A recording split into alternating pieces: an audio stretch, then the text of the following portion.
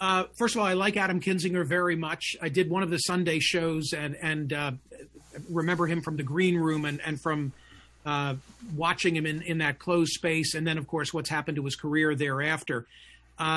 He couldn't win. I hate to say that. I'd be much more comfortable with Adam Kinzinger than others. And I would have to think through from where is he pulling those votes?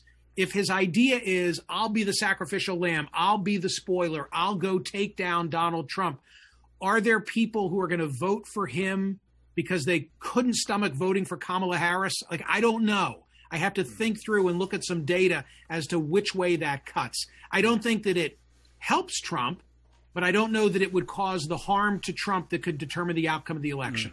Yeah, that's I think the challenge for us as independents is to show that candidates can be more than a spoiler.